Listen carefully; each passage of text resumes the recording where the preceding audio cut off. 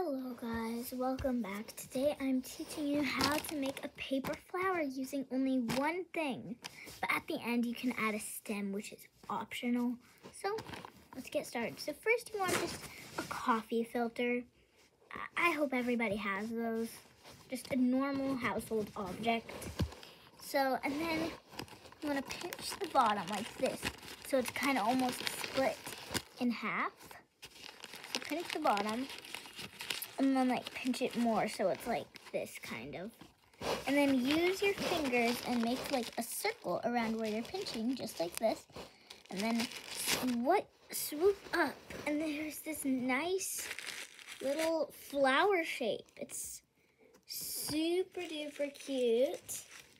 And then you can color it if you want before you make it into a flower, or add a stem with like you can use like a green straw or maybe a popsicle stick, pipe cleaner. Thank you for watching. This was just a short little tutorial.